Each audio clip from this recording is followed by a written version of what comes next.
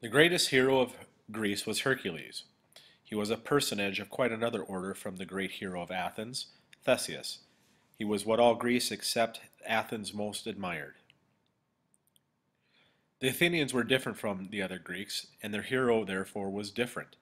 Theseus was, of course, bravest of the brave, as all heroes are, but unlike other heroes, he was as compassionate as he was brave, and a man of great intellect as well as great bodily strength. It was natural that the Athenians should have such a hero because they valued thought and ideas as no other part of the country did. In Theseus, their ideal was embodied. But Hercules embodied what the rest of Greece most valued. His qualities were those the Greeks in general honored and admired. Except for unflinching courage, they were not those that distinguished Theseus. Hercules was the strongest man on earth, and he had the supreme self confidence magnificent physical strength gives. He considered himself on an equality with the gods, and with some reason. They needed his help to conquer the giants. In the final victory of the Olympians over the brutish sons of earth, Hercules' arrows played an important part. He treated the gods accordingly. Once, when the priestess at Delphi gave no response to the question he asked, he seized the tripod she sat on and declared that he would carry it off and have an oracle of his own. Apollo, of course, would not put up with this, but Hercules was perfectly willing to fight him, and Zeus had to intervene. The quarrel was easily settled, however. Hercules was quite good-natured about it. He did not want to quarrel with Apollo. He only wanted an answer from his oracle. If Apollo would give it, the matter was settled as far as he was concerned. Apollo, on his side, facing this undaunted person, felt an admiration for his boldness and made his priestess deliver the response. Throughout his life, Hercules had this perfect confidence that no matter who was against him, he could never be defeated, and facts bore him out. Whenever he fought with anyone, the issue was certain beforehand. He could be overcome only by a supernatural force. Hera used hers against him with terrible effect, and in the end he was killed by magic, but nothing that lived in the air, sea, or on land ever defeated him.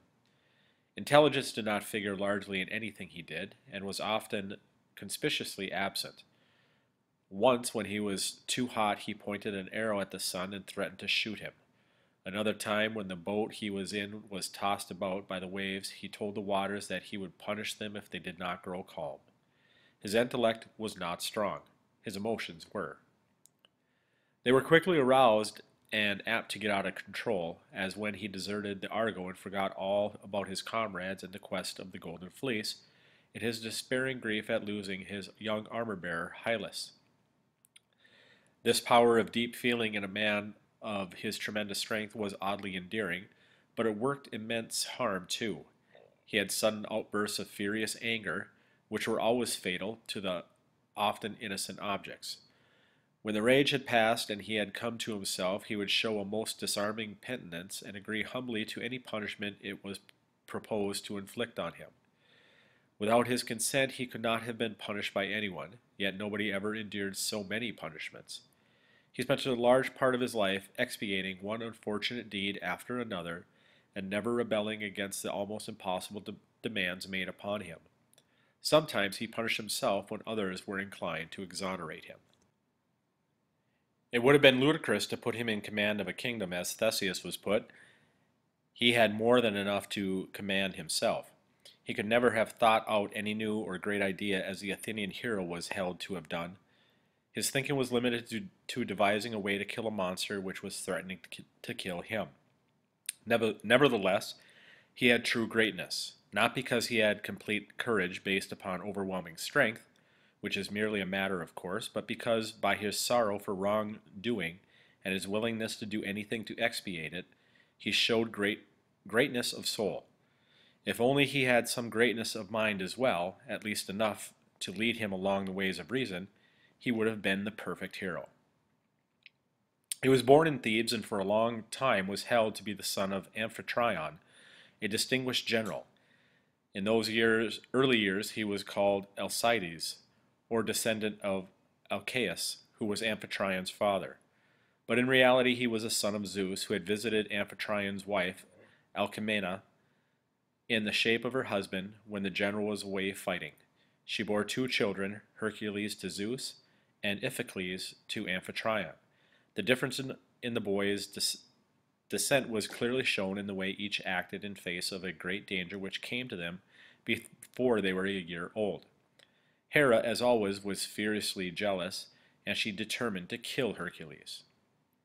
One evening, Alcmena gave both the children their baths and their fill of milk, and laid them in their crib, caressing them and saying, "Sleep, my little ones, soul of my soul. Happy be your slumber, and happy your awakening." She rocked the cradle, and in a moment the babies were asleep. But at darkest midnight, when all was silent in the house, two great snakes came crawling into the nursery.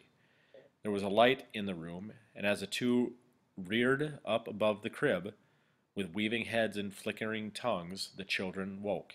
Iphicles screamed and tried to get out of bed, but Hercules sat up and grasped the deadly creatures by the throat.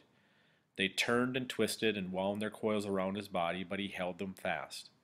The mother heard Iphicles' screams, and calling to her husband, rushed to the nursery. There sat Hercules laughing, in each hand a long limp body. He gave them gleefully to Amphitryon. They were dead. All knew then that the child was destined to great things. Tiresias, the blind prophet of Thebes, told Alcmena, "I swear that many a Greek woman, as she cards the wool at eventide, shall sing of this your son, and you who bore him. He shall be the hero of all mankind." Great care was taken with his education, but teaching him what he did not wish to learn was a dangerous business. He seems not to have liked music, which was a most important part of a Greek boy's training, or else he disliked his music teacher. He flew into a rage with him and brained him with his lute. This was the first time he dealt a fatal blow without intending it. He did not mean to kill the poor musician. He just struck out on the impulse of the moment without thinking, hardly aware of his strength. He was sorry, very sorry, but that did not keep him from doing the same thing again and again. The other subjects he was taught, fencing, wrestling, and driving, he took to more kindly, and his teachers in these branches all survived. By the time he was 18, he was full grown, and he killed, alone by himself, a great lion which lived in the woods of Cythereon, the Thespian lion. Ever after he wore its skin as a cloak, with the head forming a kind of hood over his own head. His next exploit was to fight and conquer the Minyans, who had been exacting a burdensome tribute from the Thebans. The grateful citizens gave him as a reward the hand of the princess Megara. He was devoted to her and to their children, and yet this marriage brought upon him the greatest sorrow of his life, as well as trials and dangers such as no one ever went through before or after. When Megara had borne him 3 sons, he went mad. Hera, who never forgot a wrong, sent the madness upon him. He killed his children and Megara too, as she tried to protect the youngest. Then his sanity returned. He found himself in his blood-stained hall, the dead bodies of his sons and his wife beside him. He had no idea what had happened, how they had been killed. Only a moment since, as it seemed to him, they had all been talking together. As he stood there in utter bewilderment, the terrified people who were watching him from a distance saw that the mad fit was over, and Amphitryon dared to approach him. There was no keeping the truth from Hercules. He had to know how this horror had come to pass, and Amphitryon told him. Hercules heard out. Then he said, "And I myself am the murderer of my dearest." "Yes," Amphitryon answered, trembling, "but you were out of your mind." Hercules paid no attention to the implied excuse. "Shall I spare my own life then?" he said. "I will avenge upon myself these deaths." But before he could rush out and kill himself, even as he started to do so, his desperate purpose was changed and his life was spared. This miracle, it was nothing less, of recalling Hercules from frenzied feeling and violent action to sober reason and sorrowful acceptance, was not wrought by a god descending from the sky. It was a miracle caused by human friendship. His friend Theseus stood before him and stretched out his hands and clasped those blood-stained hands. Thus, according to common Greek idea, he would himself become defiled and have a part in Hercules' guilt. "Do not start back," he told Hercules. "Do not keep me from sharing all with you. Evil I share with you is not evil to me, And hear me, men great of soul can bear the blows of heaven and not flinch. Hercules said, Do you know what I have done? I know this, Theseus answered. Your sorrows reach from earth to heaven. So I will die, said Hercules. No hero spoke those words, Theseus said. What can I do but die? Hercules cried. Live? A branded man for all to say, Look, there is he who killed his wife and sons. Everywhere my jailers, the sharp scorpions of the tongue. Even so, suffer and be strong, Theseus answered. You shall come to Athens with me, share my home and all things with me, and you will give to me and to the city a great return, the glory of having helped you. A long silence followed. At last Hercules spoke slow, heavy words. So let it be, he said. I will be strong and wait for death. The two went to Athens, but Hercules did not stay there long. Theseus, the thinker, rejected the idea that a man could be guilty of murder when he had not known what he was doing, and that those who helped such a one could be reckoned defiled. The Athenians agreed and welcomed the poor hero. But the thing out of all he could only feel. He had killed his family. Therefore he was defiled and a defiler of others. He deserved that all should turn from him with loathing. At Delphi, where he went to consult the oracle, the priestess looked at the matter just as he did. He needed to be purified, she told him, and only a terrible penance could do that. She bade him go to his cousin Eurystheus, king of Mycenae, of Tiryns in some stories, and submit to whatever he demanded of him. He went willingly, ready to do anything that could make him clean again. It is plain from the rest of the story that the priestess knew that Eurystheus was like, and that he would beyond question purge Hercules thoroughly. Eurystheus was by no means stupid, but of a very ingenious turn of mind, and when the strongest man on earth came to him humbly prepared to be his slave, he devised a series of penances which from the point of view of difficulty and danger could not have been improved upon. It must be said, however, that he was helped and urged on by Hera. To the end of Hercules' life, she never forgave him for being Zeus's son.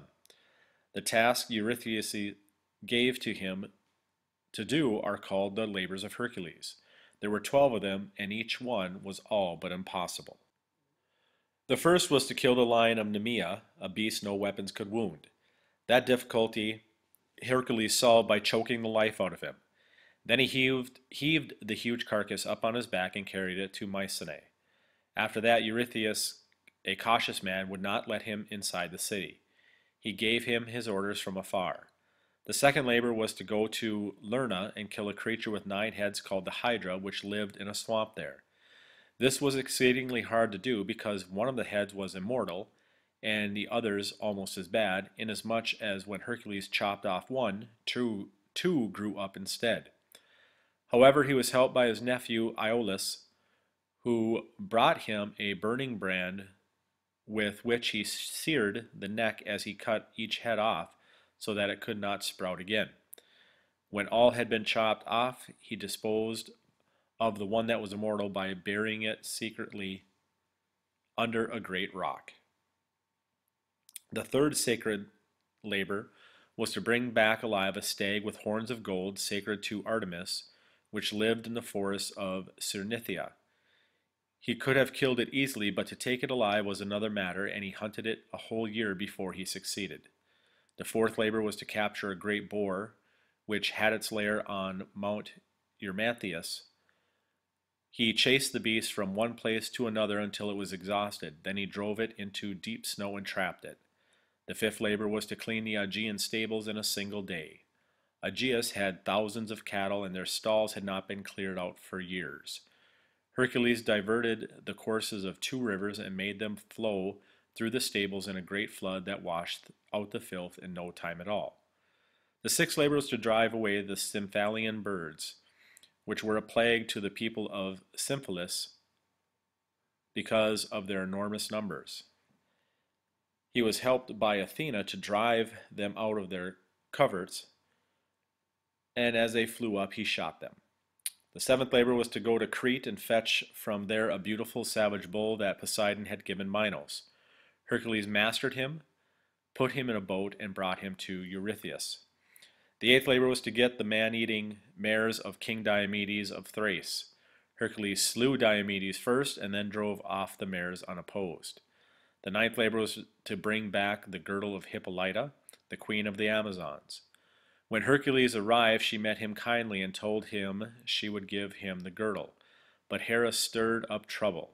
She made the Amazons think that Hercules was going to carry off their queen, and they charged down on his ship. Hercules, without a thought of how kind Hippolyta had been, without any thought at all, instantly killed her, taking it for granted that she was responsible for the attack. He was able to fight off the others and get away with the girdle. The tenth labor was to bring back the cattle of Geryon, who was a monster with 3 bodies living on Eurythia, a western island.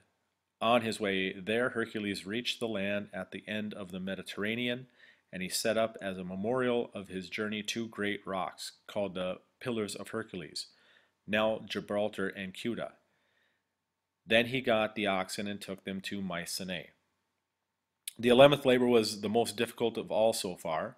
It was to bring back the golden apples of Hesperides, and he did not know where they were to be found. Atlas, who bore the vault of heaven upon his shoulders, was the father of the Hesperides, so Hercules went to him and asked him to get the apples for him. He offered to take upon himself the burden of the sky while Atlas was away. Atlas, seeing a chance to be relieved forever from his heavy task, gladly agreed. He came back with the apples, but he did not give them to Hercules. He told Hercules he could keep on holding up the sky, for Atlas himself would take the apples to Eurystheus. On this occasion, Hercules had only his wits to trust. He had to give all his strength to supporting that mighty load. He was successful, but because of Atlas's stupidity rather than his own cleverness. He agreed to Atlas's plan, but asked him to take the sky back just for a moment so that Hercules could put a pad on his shoulders to ease the pressure. Atlas did so, and Hercules picked up the apples and went off. The 12th labor was the worst of all. It took him down to the lower world, and it was then that he freed Theseus from the chair of forgetfulness. His task was to bring Cerberus, the 3-headed dog, up from Hades. Pluto gave him permission, provided Hercules used no weapons to overcome him. He could use his hands only. Even so, he forced the terrible monster to submit to him. He lifted him and carried him all the way up to earth and onto Mycenae. Eurystheus very sensibly did not want to keep him and made Hercules carry him back. This was his last labor. When all were completed and full expiation made for the death of his wife and children, he would seem to have earned ease and tranquility for the rest of his life. But it was not so. He was never tranquil and at ease. An exploit quite as difficult as most of the labors was the conquest of Antaeus, a giant and a mighty wrestler who forced strangers to wrestle with him on condition that if he was victor, he should kill them. He was roofing a temple with the skulls of his victims. As long as he could touch the earth, he was invincible. If thrown to the ground, he sprang up with renewed strength from the contact. Hercules lifted him up and, holding him in the air, strangled him. Story after story is told of his adventures. He fought the river god Aeschylus because Aeschylus was in love with the girl Hercules now wanted to marry. Like everyone else by this time, Aeschylus had no desire to fight him, and he tried to reason with him. But that never worked with Hercules. It only made him more angry. He said, "My hand is better than my tongue. Let me win fighting, and you may win talking." Aeschylus took the form of a bull and attacked him fiercely, but Hercules was used to subduing bulls. He conquered him and broke off one of his horns. The cause of the contest, a young princess named Deianira, became his wife. He traveled to many lands and did many other great deeds. At Troy he rescued a maiden who was in the same plight as Andromeda, waiting on the shore to be devoured by a sea monster which could be appeased in no other way. She was the daughter of King Laomedon, who had cheated Apollo and Poseidon of their wages after, at Zeus's command, they had built for the king the walls of Troy. In return, Apollo sent a pestilence, and Poseidon the sea serpent. Hercules agreed to rescue the girl if her father would give him the horses Zeus had given his grandfather. Laomedon promised, but when Hercules had slain the monster, the king refused to pay. Hercules captured the city, killed the king, and gave the maiden to his friend Telamon of Salamis, who had helped him. On his way to Atlas to ask him about the golden apples, Hercules came to the Caucasus, where he freed Prometheus, slaying the eagle that preyed on him, as Hercules had sworn to do while he was Omphale's slave. No sooner was he free than he started to punish King Eurystheus, because he himself had been punished by Zeus for killing Eurydice' son. He collected an army, captured the king's city, and put him to death. But Eurydice, too, was avenged, for indirectly this victory was the cause of Hercules' own death. Before he had quite completed the destruction of the city, he sent home, where Deianira, his devoted wife, was waiting for him to come back from Omphale in Lydia, a band of captive maidens, one of them especially beautiful, Lola, the king's daughter. The man who brought them to Deianira told her that Hercules was madly in love with his princess. The news was not so hard for Deianira as might be expected, because she believed she had a powerful love charm which she had kept for years against just such an evil, a woman in her own house preferred before her. Directly after her marriage, when Hercules was taking her home, they had reached a river where the centaur Nessus acted as ferryman, carrying travelers over the water. He took Deianira on his back and in midstream insulted her. She shrieked, and Hercules shot the beast as he reached the other bank. Before he died, he told Deianira to take some of his blood and use it as a charm for Hercules, if ever he loved another woman more than her. When she heard about Iole, it seemed to her the time had come, and she anointed a splendid robe with the blood and sent it to Hercules by the messenger. As the hero put it on, the effect was the same as that of the robe Medea had sent her rival, whom Jason was about to marry. A fearful pain seized him, as though he were in a burning fire. In his first agony he turned on Deianira's messenger, who was of course completely innocent, seized him and hurled him down into the sea. He could still slay others, but it seemed that he himself could not die. The anguish he felt hardly weakened him. What had instantly killed the young princess of Corinth could not kill Hercules. He was in torture, but he lived, and they brought him home. Long before, Deianira had heard what her gift had done to him, and had killed herself.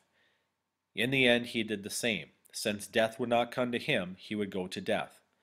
He ordered those around him to build a great pyre on Mount Oida and carry him to it.